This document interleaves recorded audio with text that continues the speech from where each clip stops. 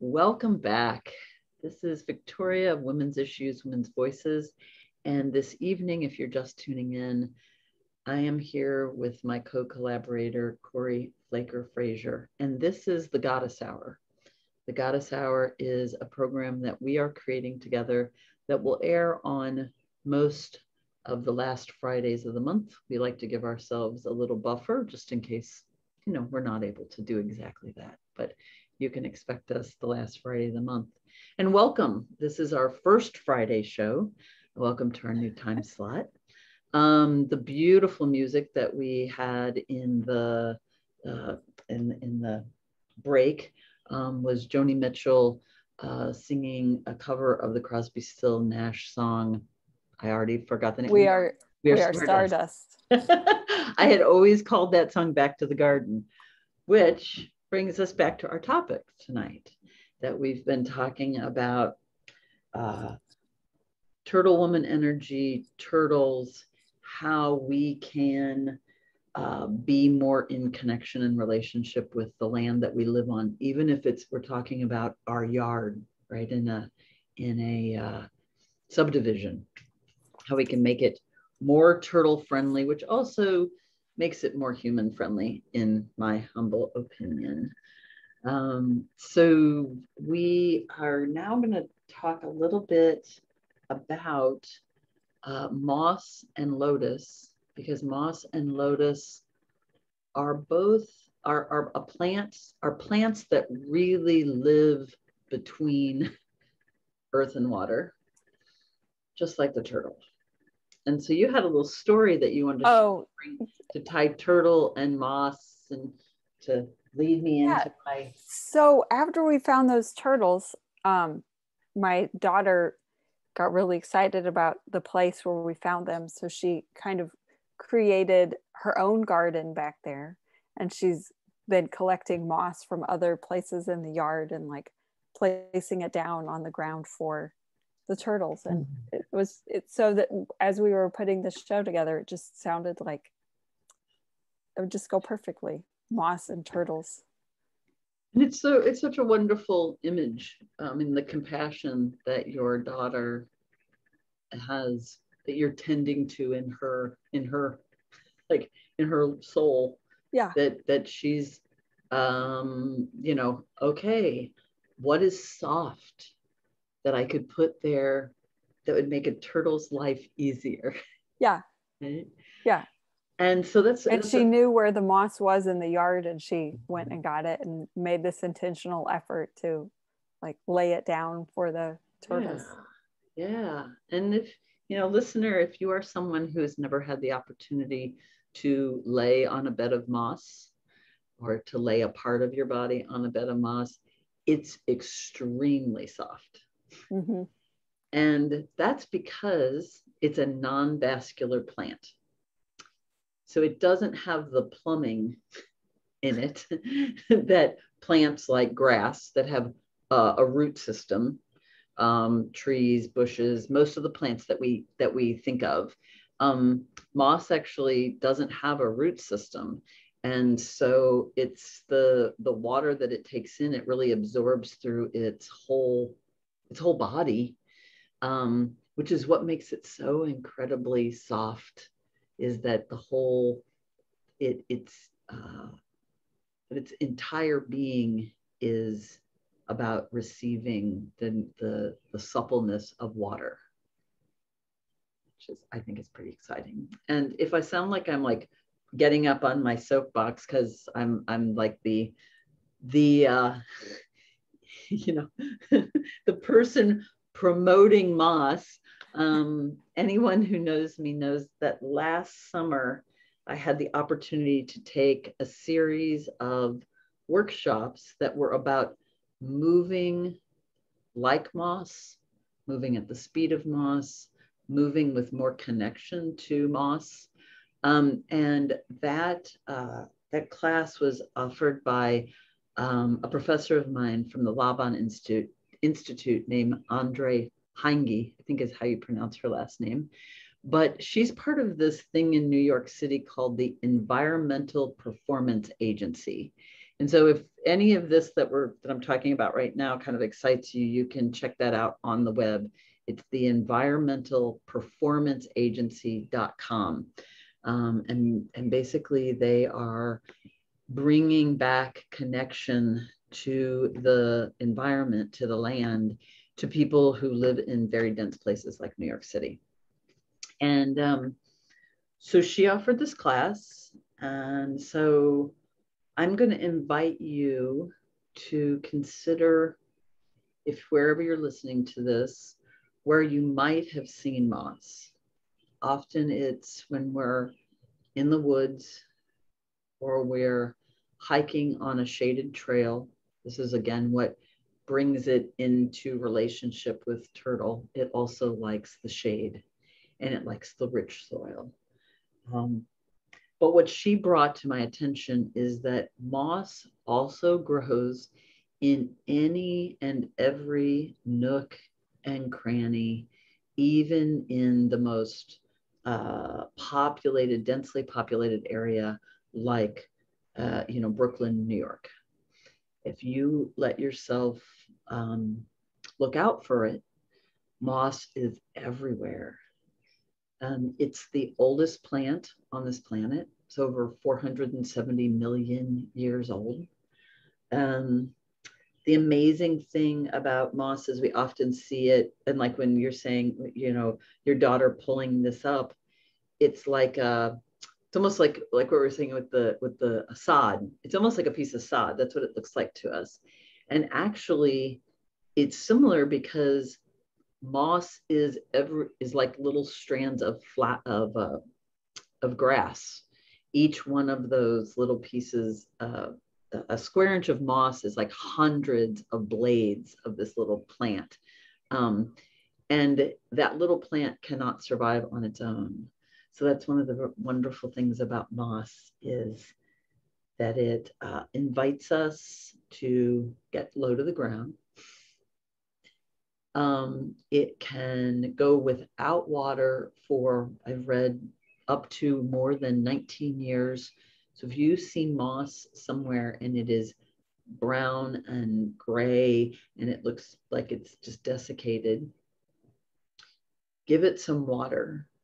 And moss embodies resiliency, because what it does is it absorbs the water through, much like actually like the tissues of our mouth, because it's very soft, absorbs the water and spreads it as much as it can through the plant. And sometimes within hours, that plant will have returned back to a vibrant green, even if it's been dried for, a couple of decades. So it embodies this idea of acceptance and patience and being open to nurturing, being open to nourishment. It's very much about interdependency, because like I said, if you take off one of those little pieces of moss, you can give it water and it can hold it for a brief time, but then it's going to evaporate and it's going to dry up. But when it's a group of them so tightly knit together, they actually are then reserving that water for each other, conserving it, shading. And then the amazing thing that they have found out about moss is that even though it doesn't have a root system, which is often what we think of, like plants that land on the rock and they grow into the rock and then they push the rock apart, moss actually grinds down what is underneath it, and that's the coolest thing. Transforms moss is persistent. So it's been around 470 million years. It's sturdy. It'll wait till the next rain or the next fog or the next dew. It'll absorb that up. It can only reproduce when there's moisture, but that it's just like the whole time it's like breaking down the soil under it and helping break the rock mineral so that then it's usable by the plant and usable by the other plants that are with it. Yeah, I'm in love with moss. Yeah, that's cool. And so, like the turtle, I mean, it's when the turtle lives on land, but it still needs the water, you know? Yeah. Yeah. So, listener, I'm going to invite you to let yourself take a moment. Take a breath or two. Let a breath or two happen. Don't take it, right? Let it happen.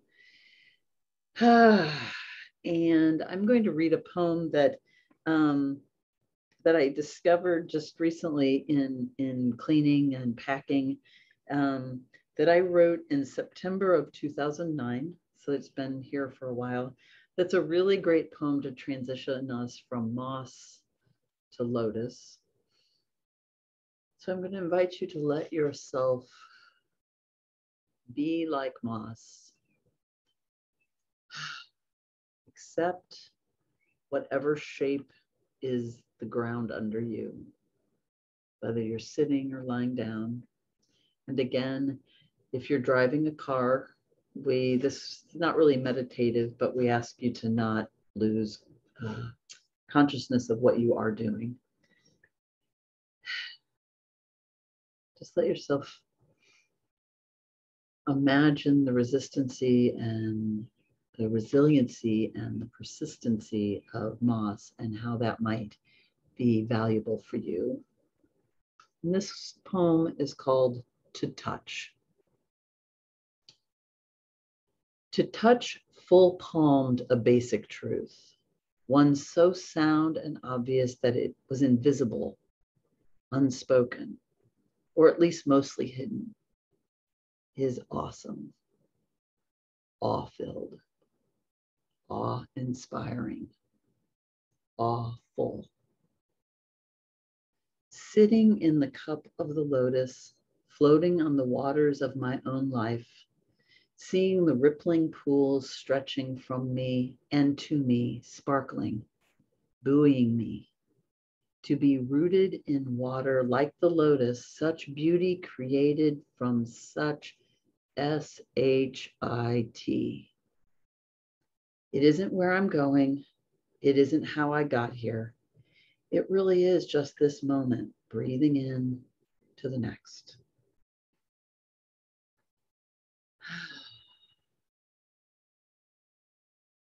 Thank you, Victoria of the past. Mm-hmm. And so, Corey, tell us about lotus. I like that poem with breathing from one breath to the next. It's like a blanket of moss. Like the moss, yeah. Yeah. Yeah. But you think about the breath, it's not just one breath that sustains us.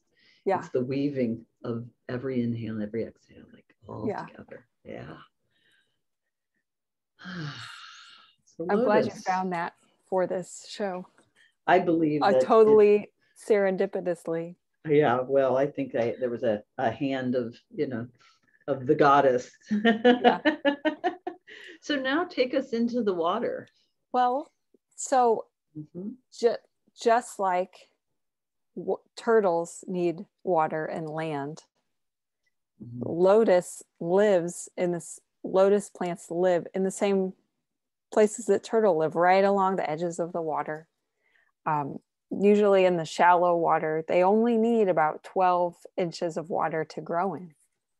So if you see lotus flowers or lotus plants growing around the water, you know that that's probably some wadeable water to be in, so long as you don't step on a turtle.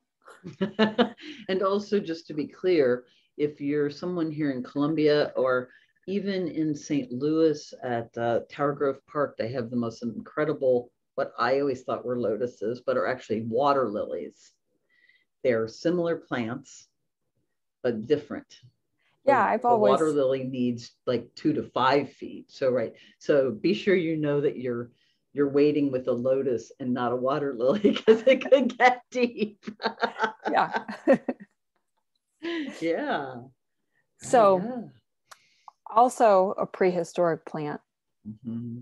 Its seeds can survive for thousands of years without water, and it goes back about 250 million years. Lotus roots, like Victoria said, thrive in the mud, and then it sends out every morning. It sends out this. Well, when it's ready to bloom, it sends out this blossom from the mud up to the sky through the water, and then every night it blossoms during the day, and then every night it closes and then retreats back down under the water to the mud, and then every morning it comes back up and it's clean. It's not like a muddy flower, it's a clean flower. So that kind of represents like the three faces of the goddess, like morning, like maiden, mother, crone, and morning. Help me make this connection.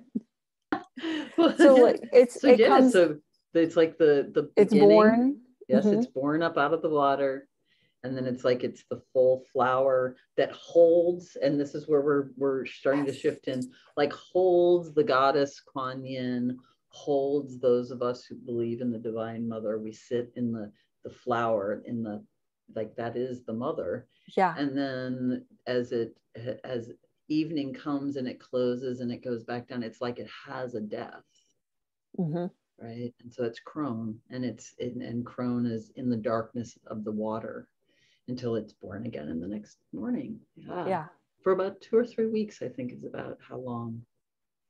Yeah, the lotus, or maybe longer. I'm trying to remember now because I read that, whether it was shorter or longer. Yeah. Well, that sounds. Oh, I know what it was, that the lotus flower doesn't bloom as long as the water lily. It blooms less than 2 weeks, but the difference is that it sends a seed pod up that you then can see above the water line that stays there for a long time. That's lily.